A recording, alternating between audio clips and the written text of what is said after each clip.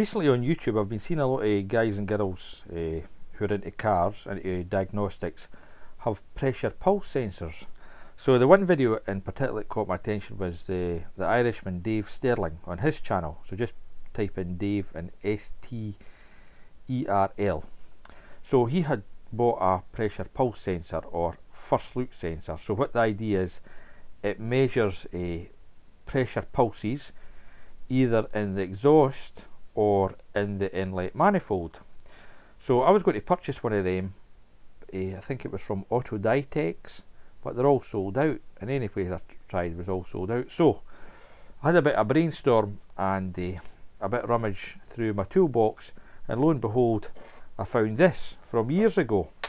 Now I had used it as a little buzzer. It gets 12 volts, and it's just I was using it for wiring checks, continuity checks, to see if current was flowing. So I decided, I thought to myself, well, that's a piezo. I can adapt that and use that for an exhaust pulse sensor or intake manifold sensor, and indeed it works fine. So I got it. There you go. It says it takes 12 volts. So I got this, believe it or not, from Tandy in the UK. Now I can't remember when they shut, but this must be a fair age, or maybe I'm wrong. Maybe I got it at Maplin. So anyway, it's been in my toolbox for a long while. So I got that. You can see it's all thing came like that, and I've got a bit of hose pipe here. And all I've done with it, as I'll show you in the car, just take that, put it in there, give it 2 leads from your scope, put this bit up the exhaust, and use a clamp to hold it in the exhaust, and as they say, Bob's your uncle. The thing works perfectly fine. So I thought the quickest way to do this is to get the little the Verus out, and I'll show you tracing that, and then I'll show you a desktop recording on using the Picoscope.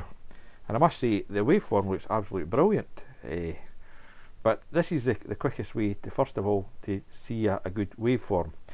Now this is a bit like doing a compression test. There's no point putting a sync in if the signal looks fine. So we'll just do it with the 2-channel scope, because we couldn't actually, we only can do it with 1 channels, because this needs, I think, what they call a floating ground. If anybody can help me, if there's another way of doing that with the Advantage, you can tell me, but I'm sure with the little Picoscope that I've got there, it's got floating grounds. So I'll let you see the waveform anyway. There's my setup. I've got it clamped in the exhaust. Pipe's a wee bit long, but no matter. There's the sensor there.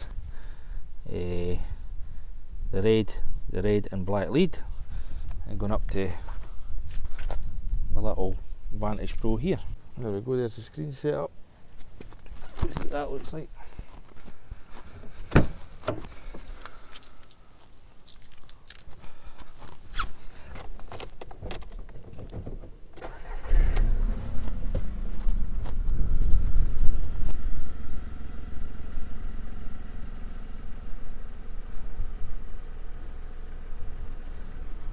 There you go, you can see that the pulses start, and this one's positive pressure is at the top, is when the pulses are coming out of the exhaust, and you can see when it started they were a wee bit dippy.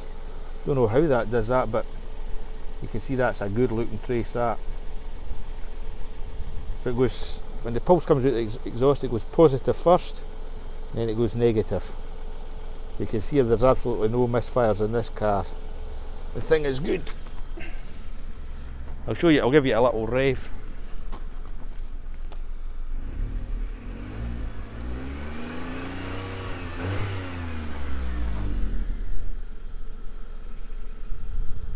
The other thing I was going to say about this car is this is a 3-cylinder car.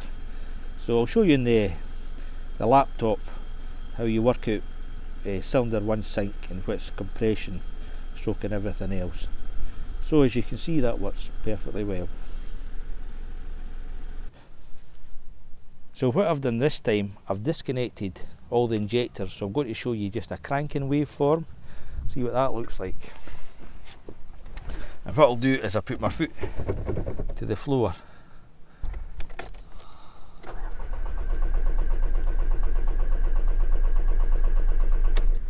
There we go, and I'll see that what that looks like in the edit.